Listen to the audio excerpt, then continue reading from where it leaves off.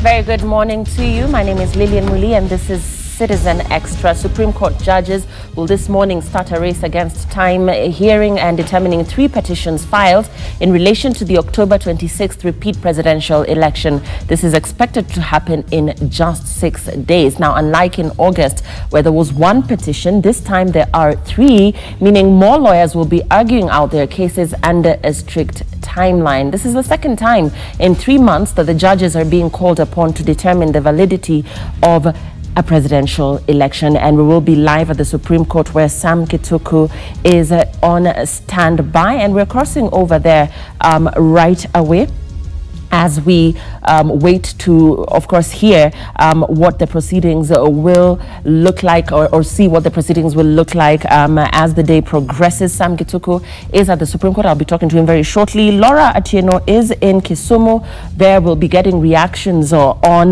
the Supreme Court starting its sittings today, with only 6 days to determine the petitions before them. And of course, we'll be getting reactions on the People's Assembly there in Kisumu, whether this is a solution as far as the people of Kisumu County are concerned, and whether it will actually do more harm or good as far as the people there are concerned. We'll be talking to Laura. But for now, let's hear from Sam Gituku, who is at the Supreme Court. Remember, the Supreme Court judges have only 6 days starting today. Sam Gituku, let's hear from you on what's happening there, who has made their way there, and when we're expecting the court to start its hearings.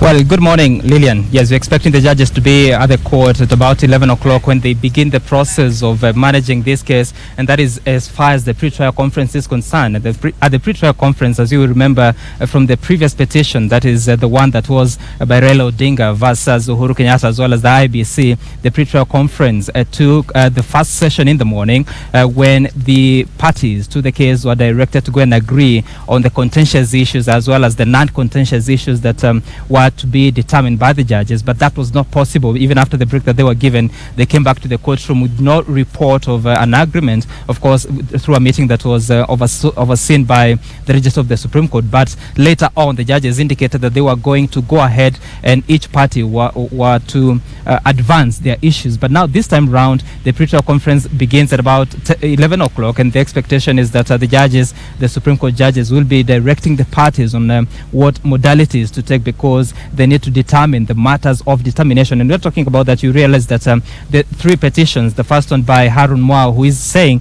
that IEBC was wrong for failing to conduct fresh nominations when they went ahead to prepare for the fresh presidential election. And then the other petition by John Jomu as well as Halef Khalifa, they are saying that there were so many inconsistencies that were conducted by the IEBC. The environment was not conducive for a fresh presidential election. They are saying that IEBC should have gone ahead to conduct fresh nominations. They should also not have ignored the boycott, the withdrawal from the race by Raila Odinga, because you will remember that Raila Odinga on the 10th of October indicated that he was not interested in following the presidential election. And so they were saying that the IEBC should have respected that, but IEBC essentially gave a response saying that Raila Odinga's withdrawal was not in accordance with the law, and so that is part of the contestation by these 2 petitioners, where they want the court to determine that election should not have proceeded on after that withdrawal. But so basically, the several issues. Of course, the other petition by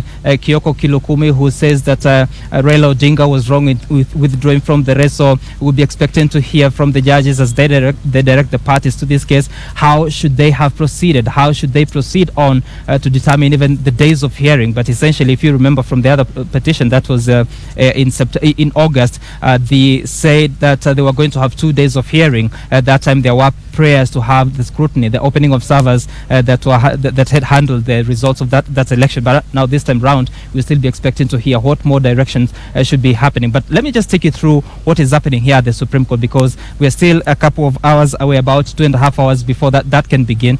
But at the Supreme Court, you have seen several lawyers of the different parties that are in this case making their entrance. But of course, they will not be heard. They will not be seen until that time when the judges make their way into the courtroom. That is the Supreme Supreme Court. But just to take you through the other modalities that are taking place, of course, the situation that was in August, there were several security officers. Now, today, we have seen security officers, but of course, the number is reduced. Maybe this is because of the interest that the petition of August it attracted. You realize, Lilian, that that petition was by one of the presidential candidates, and that is Raila Odinga, as well as his running mate Kalonzo Musyoka. Now, this time round, it is 3 individuals, if I may call them so, because Haron Moore, former member of parliament for Kilome, then John Jomue and Khalef Khalifa, who are people who are members of the civil society, as well as Kilukumi, a lawyer, taking part in this case. So the kind of interest that was attracted that time is not present this time round. We've not seen several supporters from each of the parties, from either of the parties, that the Jubilee Party as well as the National Super Alliance. Maybe this indicates something, but we'll be expecting to hear and see how this pans out. But that does not stop the police from barricading the roads, because you can see that this road, City Hall Way, that goes all the way to the junction of Parliament Road, is barricaded from the extent of just next to the entrance to the KICC. So no person, if you don't have the accreditation, you do not gain access to this area. And then the other road, that is Wabera Street on my extreme left, you will see that there is still another barricade that's just controlling the access to this area. But the security officers are present, because even as stretching to the other way of the Kencom Road, you will see that the security officers, the horse riding security officers, are here to make sure that there is no access to persons who should not be here. But essentially, the business begins at 11 o'clock when the judges make their entry into the court and, of course, begin to hear the submissions in as far as the pre-trial conference is concerned, as well as that there are people who may have applied to be enjoined in the case as interested parties. There are those who have applied to be enjoined as the friends of the court. So they will have their moment before the court this morning, but of course they may not be heard by the judges, because the directions have been that they need to apply, make their submissions in written format, so that the judges can peruse through and of course consider them, and then they can give their ruling on who becomes enjoined in the case as a friend of the court and who is enjoined as an interested party. Lilian. Before I let you go, once again, just take us through what you were telling us as regards the court's itinerary. Unlike in August, like I earlier mentioned in my intro, where there was 1 petition, this time there are 3, meaning that we're expecting to see more lawyers who will be arguing out their cases, and yet we have a strict timeline of exactly 6 days. What are Kenyans expecting in terms of the court process now that we have more lawyers who will be arguing out their cases? Well, Lilian, we may not know for certainty what happens, but borrowing from history, you remember that the Supreme Court petition, the presidential election petition in 2013, there were 2 cases. That is from the CORD, that is Coalition for Reforms and Democracy, that time by Raila Odinga, as well as there was another petition by the AFRICOG, the African AFRICOG. So the 2 cases were essentially, what is the word? They were combined and they were handled as 1 petition. But of course, when the judgment came, the issues were specific to each of the cases. So we'll be waiting to see, because there are 3 cases. Will they be collapsed into 1 case so that they can be handled as 1? That is the more likely issue to be taken by the judges, because you realize that, as you said, just 6 days, because there has to be a determination of the court by Monday. So how do they make sure that they're able to determine these 3 cases by that time? So one, as I said, the most likely avenue for them to take is that they will be in a position to collapse the 3 cases and hear them jointly, so that if there are issues that are overlapping across the 3 petitions, that they can be handled at the same time. But essentially, when the judges get here, their sole mandate, their main agenda will be to determine who speaks when, for how long, because you realize that in August we had 1 petitioner, that is the National Super Alliance led by Raila Odinga and Kalonzo Musyoka. So the petition at that time got 3 hours, and then the respondents got 3 hours each. Then for the interested parties and the amicus curiae got about 20 minutes per person. So this time round, how much time will be allocated each of the parties? So you will be expecting to hear how much time is allocated each of the petitioners, because there are three, so they will be more constrained. But also depending on the number of issues that are before the judges for determination, would there be a request for scrutiny of the servers? Will there be a request for scrutiny of the results declaration forms, that is Form 34As, Form 34Bs, Form 34Cs, like it was in August? So depending on the issues, depending on the pleadings, depending on the prayers of the different parties, that will be the key to determining how much time is allocated each person to be in a position to hear the matter at most for 2 days, because looking at the schedule, it remains so much consistent from what we had in August during that petition by Raila Odinga. So the expectation would be that there should be somehow a replication of the timetable, but of course that is up to the judges to determine, alongside assisted by the parties to this particular matter. Lillian? Thanks for that, Sam. We'll be coming back to you for an update. Once again, all eyes on the Supreme Court judges who will this morning start a race against time hearing and determining 3 petitions filed in relation to the October 26th repeat presidential election. And we are awaiting the arrival of the Supreme Court judges, and we'll be live there. Sam Gituku following up on events as they unfold at the Supreme Court, and we will be going live there once again as we await the arrival of the judges. Remember, this is the second time in only 3 months that the judges are being called upon to determine the validity of a presidential election, and therefore all eyes on the Supreme Court once again. Let's cross over to Kisumu County, where Laura Achieng is on standby. Want to get reactions from the ground, Laura, on the fact that the Supreme Court is once again expected to determine the validity of the just concluded repeat presidential election, and also curious about what their thoughts are as regards the People's Assembly initiative. Let's hear from your end on what the mood on the ground is, what people are saying. Well, thank you very much, Lee, and a good morning to you back at the Communications Center. And here in Kisumu, well, that breakdown first by Sam Gituku, I must say, is very detailed and comprehensive. They're shedding more light on that case. And now here in Kisumu, also on the corridors of justice, we do have some action going down, as yesterday a warrant of arrest was issued against a former Deputy Governor Ruth Odinga and the current Senator Fred Outa for failing to appear yesterday for a mention of a case filed against them last month, which basically associates them with the disruption rather of an IEBC meeting sometime last month at the Prosperity House. Now we understand that the mentioning of that case has been pushed to 10 because the senator is there, but the former Deputy Governor Ruth Odinga is yet to appear. And also on the matters of the formation of the People's Assembly, today in the afternoon, Kisumu County will also be joining its 4 counterparts along the Western and Nyanza belt in tabling that motion. Now we understand that 4 counties so far have passed that motion. That is Vihiga, Busia, Siaya and Homa Bay, which all passed that motion last week. And of course, it's expected that the respective governors of those counties will be signing that into law. And here in Kisumu in the afternoon, we expect that motion to be tabled as the MCAs that earlier say that they're going to do that as their first agenda of business when they resume their sittings today. Last week, the entire week, they were on recess, but they'll be resuming their sittings today. Also in Kakamega, that motion is expected to be tabled today. And among the issues that is captured in that motion, as we were given by the senator, include quite a number of issues, but all, of course, in the same line that in what is being echoed by NASA, that include the reforms in the executive and water view. And here with me also maybe just to talk to the people of Kisumu concerning the presidential petition that is filed in the Supreme Court. Tuambie, tukona only 6 days for the court to sit down and hear and determine the outcome of this petition. Matarajio yako kama mwananchi ni gani? Of course, the way the Supreme did last time is what we are expecting from them, because the election was made with the multi-practices. According to us, the people of Nyanza and all of the Kenya, we didn't vote for any person. That's why we are telling the Kenyans that October no election. We didn't do any election takes place in Kenya, and we are expecting the court to nullify the way it nullified the last presidential election. Yeah. Asante sana. Pengine mwingine akuja atuambie na si kuhusiana sawa na kesi ya Supreme Court, lakini the formation of People's Assembly. Tunatarajia kwamba Kisumu County leo wataweza kufaili motion, kisha tuone hali itakavyokuwa. Ni kipi mnatarajia katika hiyo hali ya formation of People's Assembly? Okay, katika People's Assembly mimi natarajia kama hapa Kisumu automatically hiyo motion itaenda kupapasiwa. Ni kitu yenye it will going to pass away.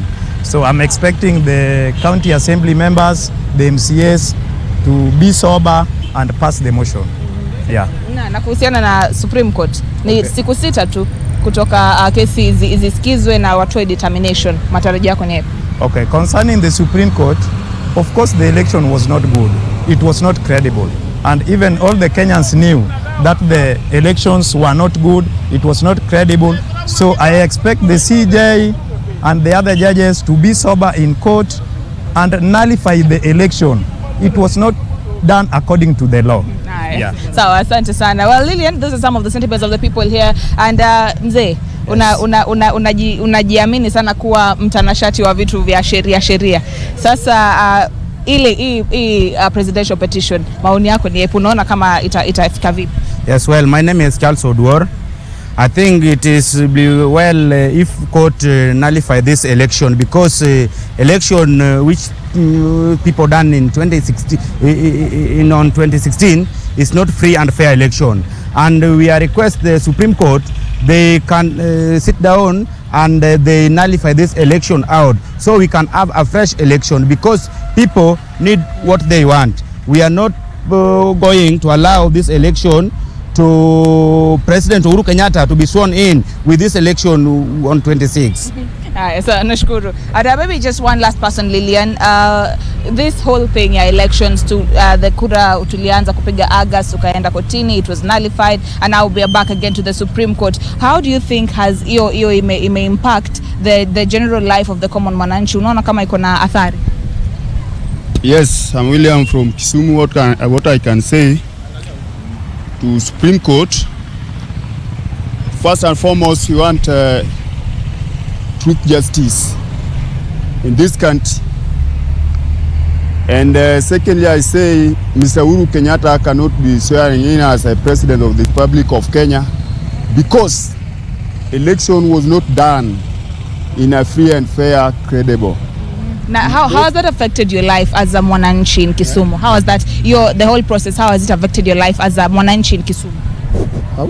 Kama mwananchi hapa Kisumu, hiyo process yote inakuathiri kiasi gani? Kama biashara, maisha?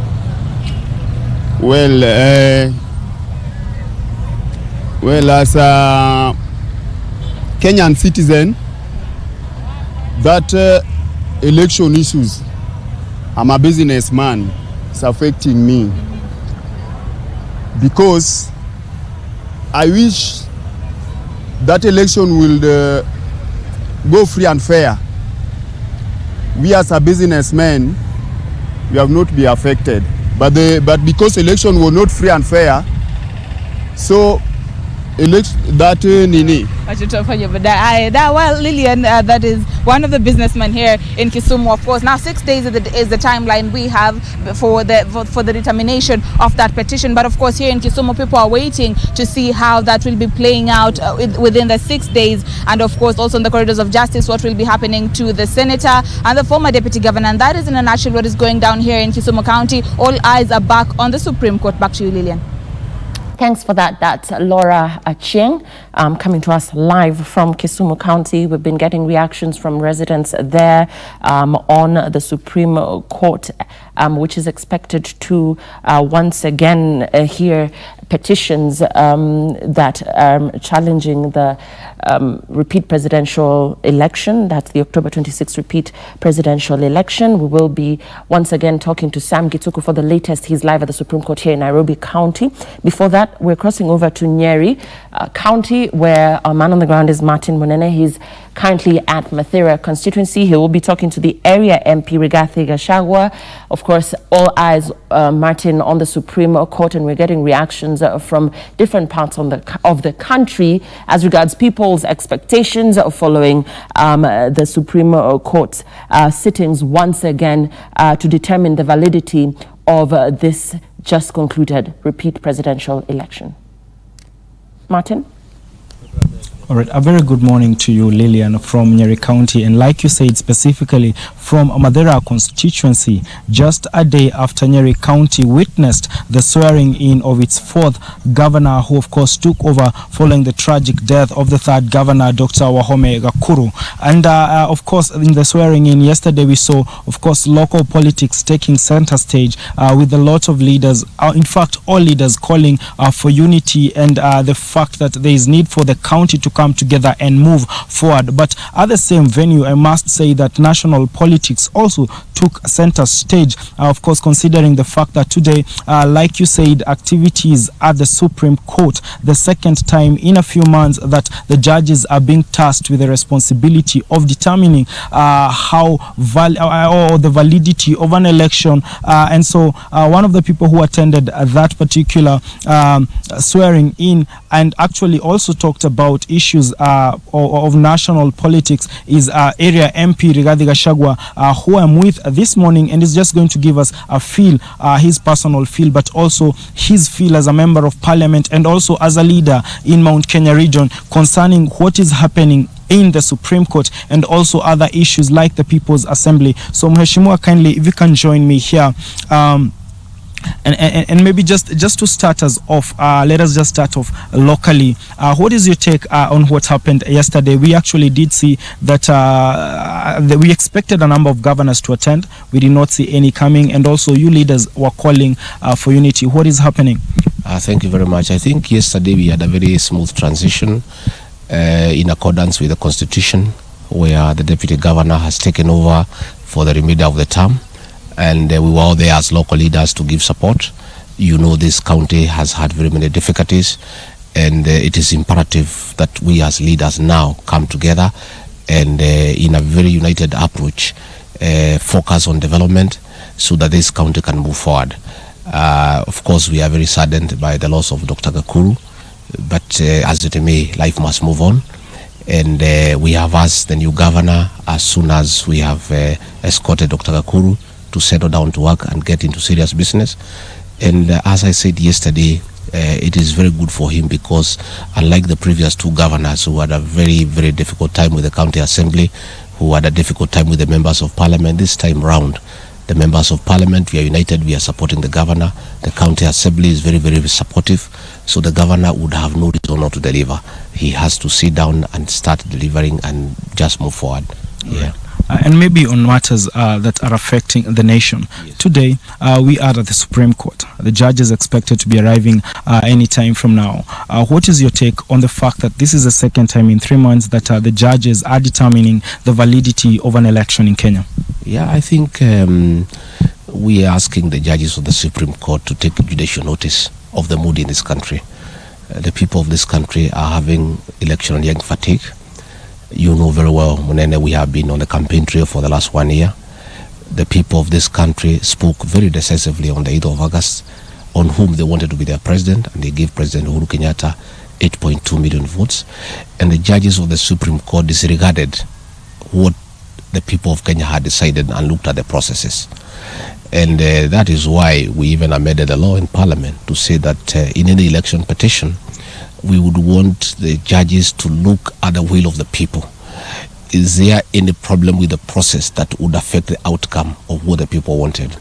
On the 26th of this month, the people of Kenya, once more, tired as they were, went back to the ballot, and 7.4 million Kenyans decided once more, confirmed that they wanted Kenyatta to be the president of this country.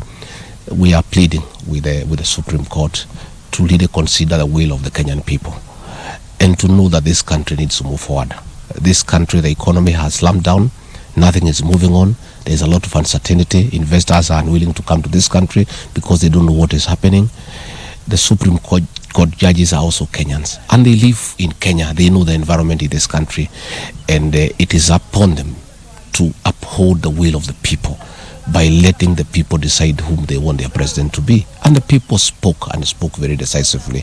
So we, from this part of Kenya, the central region, as I said yesterday, our expectation from the Supreme Court is only one. We want a verdict to confirm that President Kenyatta was validly elected on the 26th of August and clear the way for his swearing in so that he can be sworn in and move on with the work that needs to be done in this country for the next 5 years. That is our plea from this part of Kenya.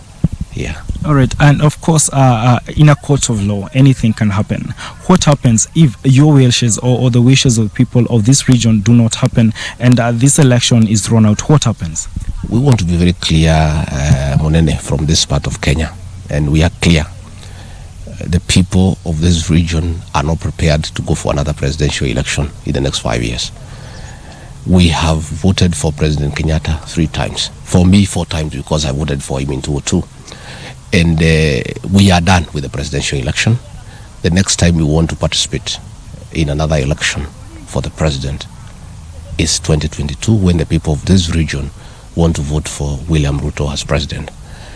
We are asking the Supreme Court to know and to take note that they should not throw this country to the dogs. Ordering another election is a recipe for disaster, because the people of this country, and more specifically for this region, we are not going for another election, and we'll be able to take the consequences, whatever they are, because you cannot ask people to keep on going for elections. They go and make a decision, then you come and overturn it. So I'm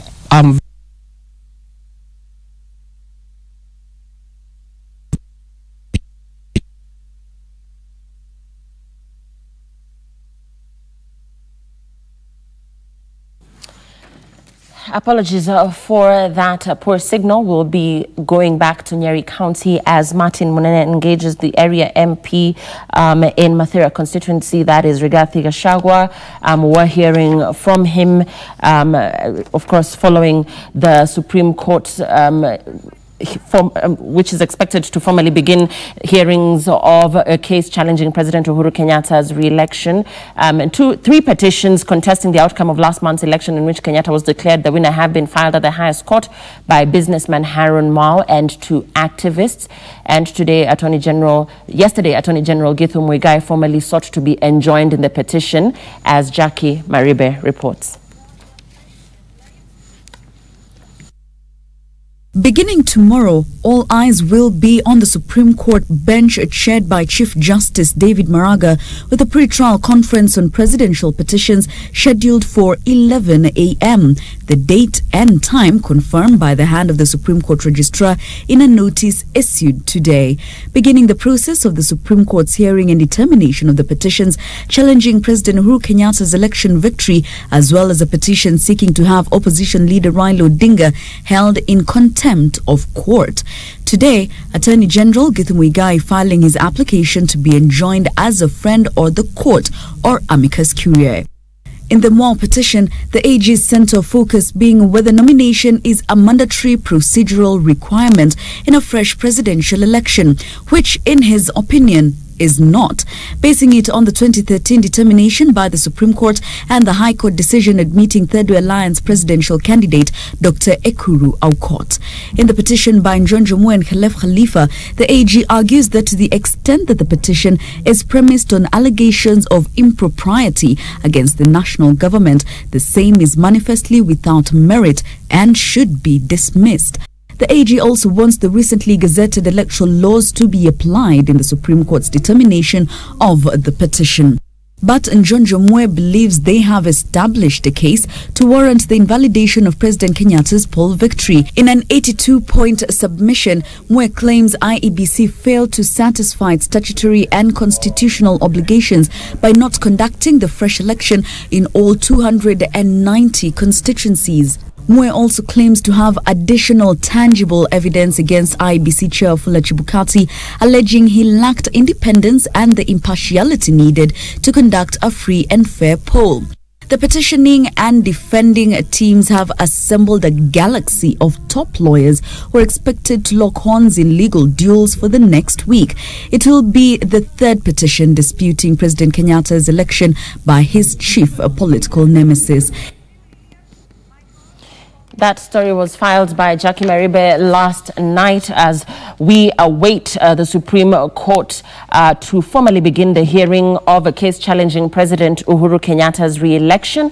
And we are live at the Supreme Court as we await the arrival of the Supreme Court judges. All eyes are on them once again, and we will be awaiting the outcome of the Supreme Court's decision on the repeat presidential election petitions. There are 3 of them this time round, and it is once again going to be a determining point for the nation as we await the outcome of the Supreme Court's decision. Sam Gituku will be live there as we await the arrival of the judges. He mentioned earlier that they are expected to be seated by around 11 a.m. this morning, and we will be crossing over there as we continue with the latest on the Supreme Court, who have exactly 6 days to determine 3 petitions filed in relation to the October 26th repeat presidential election. My guest in studio this morning, Steve Ogolla. He's an advocate. We're also joined by Alutalala Mukhwana, who is also an advocate. As we look at the issues for determination by the 3 parties, let's begin with you, Stephen, on what you expect the judges to be putting into consideration this time around. Thanks, Lillian. This time, one of the critical aspects that the court must examine inescapably must be the issue of public interest, because it has been highlighted significantly by, interestingly, by both sides, because the petitioners are arguing that public interest requires that the Constitution be upheld, be interpreted and upheld as was intended to be. So meaning you don't give people a sham election. But the other side of public interest is that we've spent being argued by the respondents. If you peruse the responses by Jubilee, by Uhuru Kenyatta and IBC, they're saying that public interest means already 14 billion has been sunk into the elections, and really we have to reach a level where we can say stop. Let's deal with the challenges going forward, but election must be preserved. So that is one critical aspect of, that will significantly affect how the judges process these questions before them. There is also the other question about the unnerving political environment, because this time the judges are making a decision in a very poisonous and toxic political environment.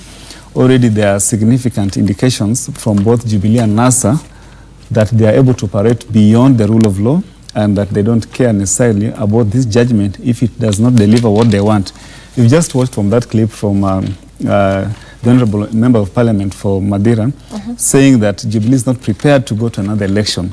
That's a very significant statement, but it's also consistent with the narrative that Jubilee has been saying, that they are tired with the election, and this Supreme Court judgment should only affirm Uhuru's.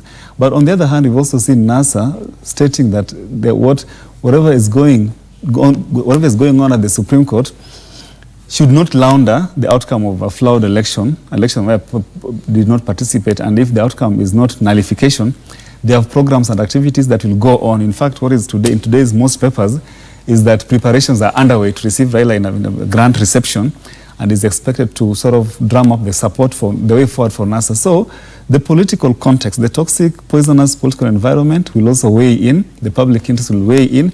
Then overall, the court will also have to assess whether IEBC, in fact, has the ability to learn from this court. Because if the court is of the view that IEBC is, let's say, maybe for lack of a better word, let's say, has a rebellious and unrepentant attitude that is unable to take heed of what the court is saying, then the court must wonder, if you cancel this election, the third presidential election can only again be conducted by the same IEBC. The Constitution has limitations. There's significant limitation concerning IBC that you can't reconstitute IBC within 60 days and deliver an election. So I think all these issues, these 3 broad issues, the political environment, IBC's attitude to what the court said, and also generally the public interest, which is being framed depending on which lenses you're wearing, will ultimately affect the court's view even before they start looking at the merits of the case. That's my view. Alutalala, do you agree with Steve, and particularly on the issue of public interest? We do know that public interest holds the view that there will never be perfect elections, and therefore do you see the court putting this into consideration? For you, what are the key areas that you think the court will be putting into consideration? Thanks, Lillian. Thanks for the invite. For me, today my younger brother has said it well, although he has surprised me a bit when he talks. He seems to to say that the public interest will weigh in more. But we'll come to that. First and foremost, Lillian, for me, where we begin is this same Supreme Court on the 1st of September made a decision. We are back to the Supreme Court because apparently something didn't work. So for me, the first and major consideration by the Supreme Court must be, when you guys were here, we made a ruling. Did you comply? So for me, the crux of the matter on what decision the Supreme Court's decision must anchor is the substratum of their ruling. Was it complied with or was it not complied with? Indeed, if you look at those petitions, they seem to be saying, actually Harun Maus, saying that, look, this IEBC did not in fact comply with the Constitution and the law. Put it the other way around, he's saying that you ordered that IEBC must comply with the Constitution and the law, and they did not. So for me, that must be the revisiting point.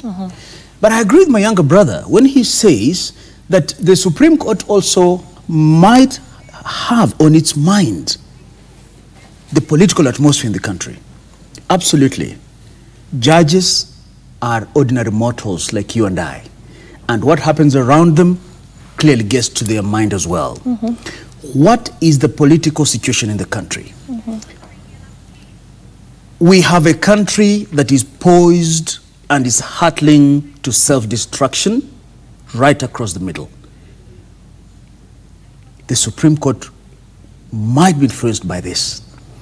Two, Wakili also mentions about public interest. This is a bit dicey, and he rightly dissected it when he says that there are those on one side who hold what public interest ought to be, and on the other side, what public interest ought to be. Public interest is slippery, because in the country as we are now, if you talk about public interest in the context of NASA, public interest will be that the IEBC, and they'll rope in Jubilee and say, you conspire to defeat the dictates of the ruling of the Supreme Court. If you go to the Jubilee side, the public interest will be that, look, we did everything possible, we did our best, and in fact, we won. But most importantly, the country has spent so much money.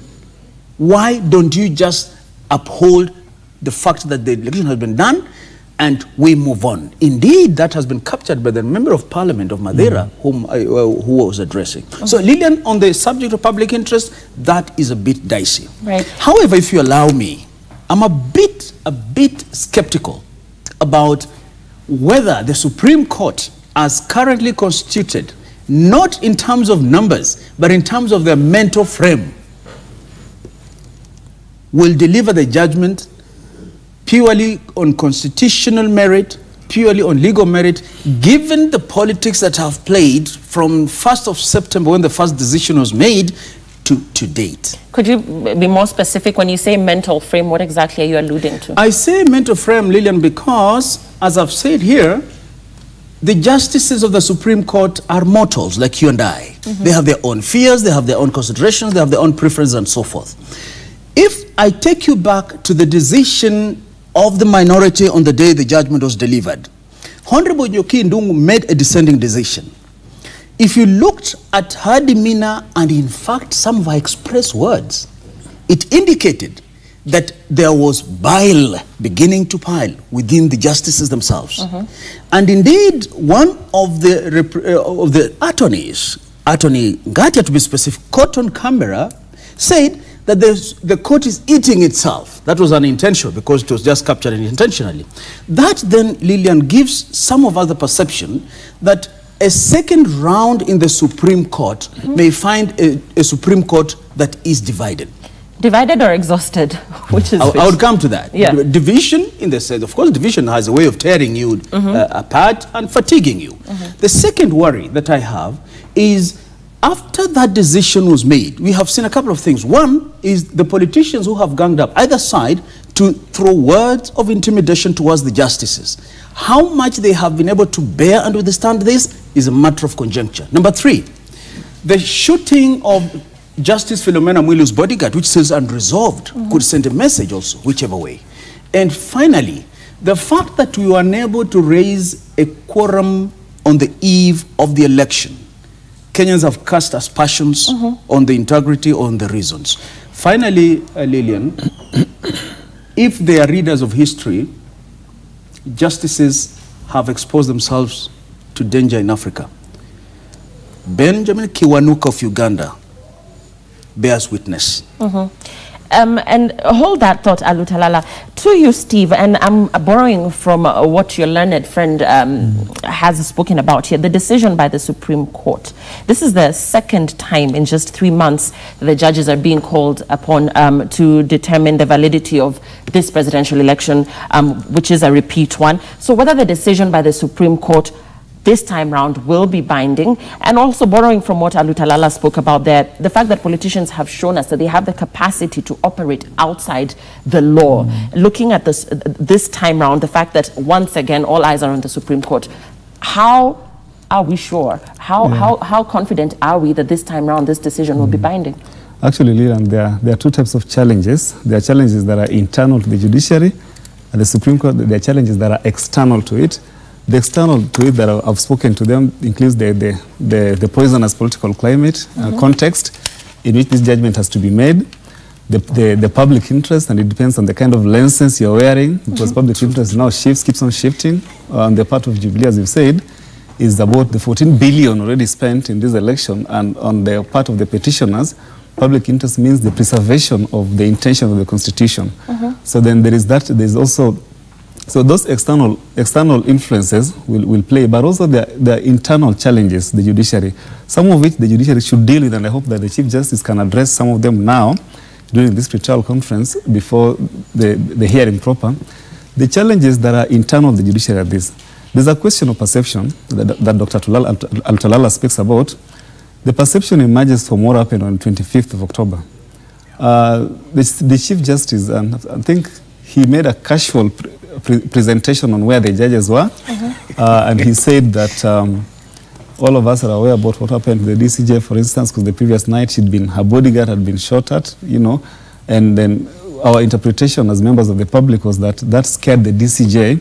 That's a significant development that demoralizes the Kenyan public, because the judges have sworn to defend the Constitution at all times without fear. So then if it becomes clear that you can threaten a judge and then they fail to turn up, that exposes a significant weakness, and then then people begin to doubt your ability to function independently. So then I think one way of correcting that is for the Chief Justice to offer a detailed explanation where these judges were the ones that were unable to come to court.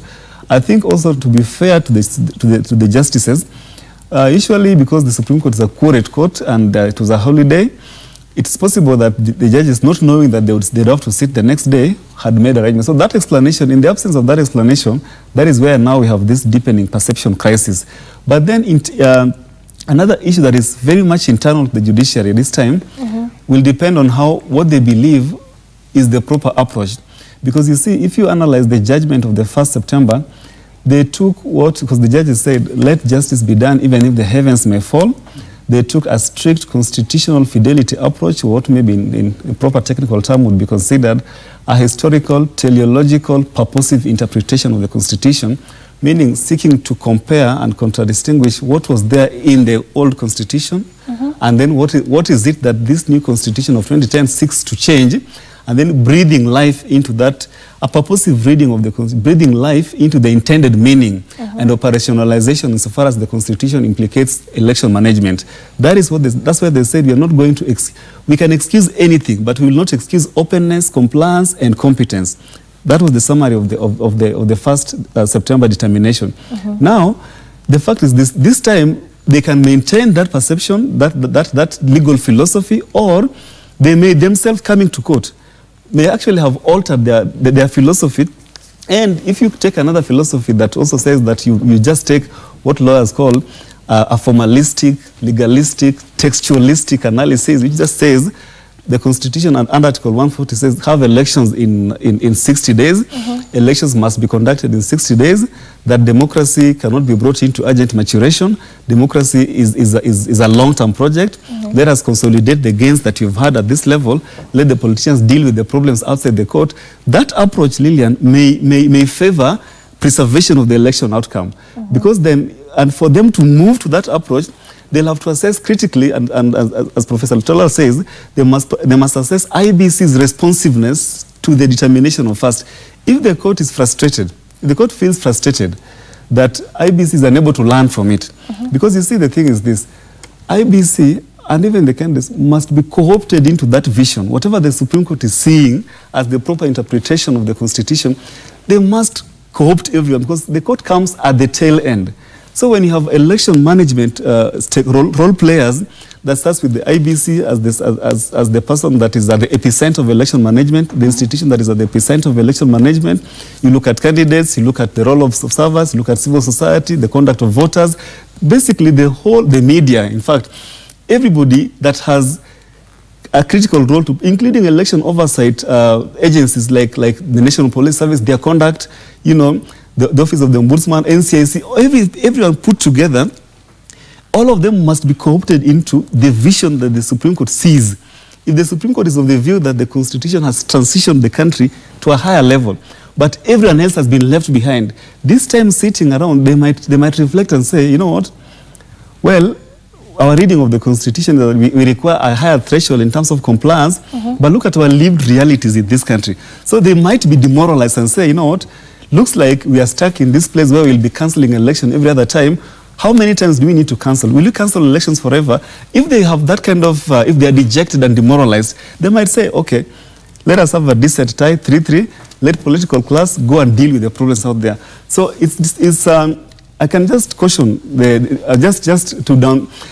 petitioners this time, although the way the petition is framed matches the framing of the first September 1st determination requiring strict compliance with the law, but it's not for granted that the court will persist in that approach. The court may actually move from that based on the lived realities.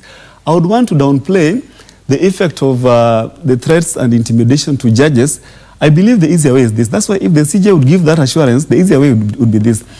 If there is real threat, judges feel that they are under threat and they are being put under external pressure to decide one way or another, nothing can be easy, even now, Lillian, for this justice, including the CJ, to tend, you know, by the time you become Chief Justice, you are an accomplished jurist, you have your history and contribution to the development of the law is well documented.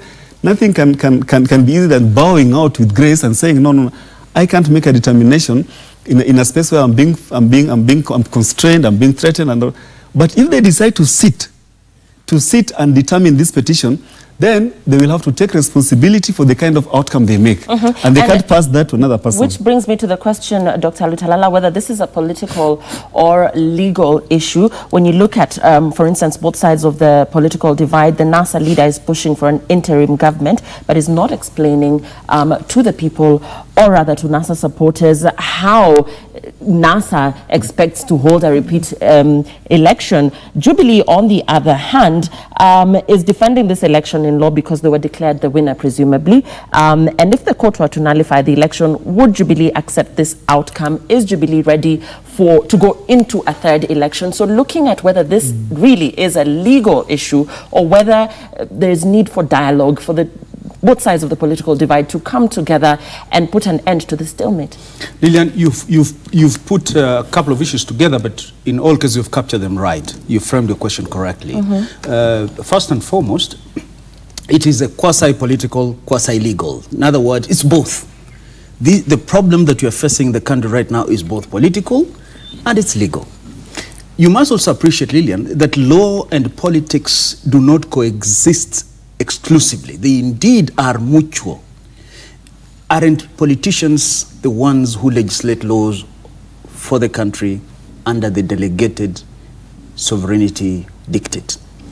Therefore, as I've said a couple of times, even at the risk of sounding repetitive, what will solve the stalemate is a political national dialogue. And I'm waiting for what their grace the bishops are coming up with. I've had the privilege to be associated with them in terms of exchanging ideas, and they have already come up with a national dialogue forum where they are that is going to be all-inclusive. Lilian, we Kenyans have a big problem. Our big problem is we behave like warthogs. We are hit here, we turn back, move a few steps, and turn the same direction, forgetting that we've just been hit there, and go back, hit again, and come back. We are where we are because issues were raised and they were not resolved. I have always said that if you want to prosper, even Lilian yourself, where you come from, if I take the analogy of a family, where you come from, if God has blessed you and you have an advantage in terms of economic prosperity, personal development, education, in our African setup, you must always look back to your kid brother and kid sister, hold her hand so that you can also improve her, because you'll never know peace if you are the only prosperous one. And in this country, it's real. We are told, our brothers here in Kiambu, prosperous homes, but they rarely visit there. Why? Because of insecurity. Why is that insecurity? Because their brothers and sisters are not doing equally well and they're hungry. So every time our well-to-do brothers drive in, the villages have become toll stations. What am I saying? We must listen to each other. We may never agree, but we must never fail to listen to each other. What we have now is only going to be solved by political dialogue. Lilian, remember that regardless of what the Supreme Court will come up with, there will still be a problem.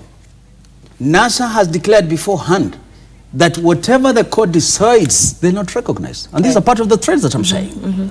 So even if justices, their justices in their good wisdom come up and say the election be annulled, that will not solve the Jubilee problem. If they come and say the elections are not annulled, that will not solve the NASA problem. It is a political problem that the law alone cannot resolve. Right. And as we take a break, hold on to that thought. The NASA leader, as Professor Dr. Alutalala there has said, is pushing for an interim government irrespective of the outcome of the Supreme Court decision on the repeat presidential election. We'll be talking about the People's Assembly very shortly. When we return in the next hour, we'll be talking about this motion that is anchored in Article 1 of the Constitution of Kenya. Even as we cross over to the Supreme Court, we are expecting the Supreme Court judges to be seated by around 11 a.m. Our man on the ground there is Sam Gituku, and we will be getting an update from him as well. That is the Supreme Court. As you can see, the Supreme Court judges are not seated as yet, but we will be expecting them to be making their way there anytime from 11 a.m. We are expecting proceedings to begin. We are staying with this developing story on Citizen Extra. Stay with us. We'll be right back.